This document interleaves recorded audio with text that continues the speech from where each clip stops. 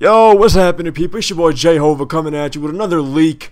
This is more of an update, expanding on what I was speaking about in my last episode. This is involving the Black Ops 2 multiplayer details leaked, weekend leak confirmed, as it was shown at E3.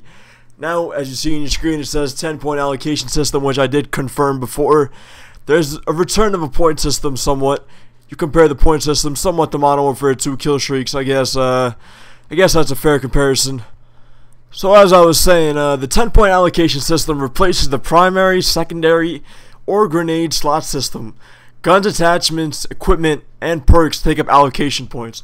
So with those 10 points you can either get a gun and its attachment and perks, or you could just get all perks, or you just get one gun and max it out with as many attachments as you want. This is really key in making the customization of the game. I believe that Black Ops, the original Black Ops, customization was there. Modern Warfare 2, customization was there. When you say customization, this takes customization to a whole new level, and I hope this really works out for you guys, Treyarch. So, moving on to the next thing. Well, actually, how about an example? For example, you can have two primary weapons which would use most of your points, and you would have only one perk. Or you could use no guns, but lots of perks, so you get a knife kill and steal a gun and make good on all the perks you choose.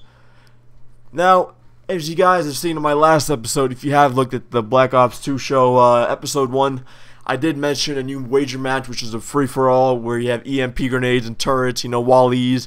If you don't know what I'm talking about, you could I could always go back to episode 1 and see what I was talking about. And another thing here, everyone starts with machine pistol, EMP grenade. You got to disable and hack drones. That's exactly what I guys was saying.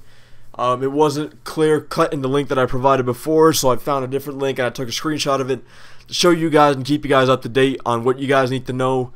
It's your boy J-Hova taking care of you. If you guys enjoyed this segment, please feel free to subscribe. Alright, peace.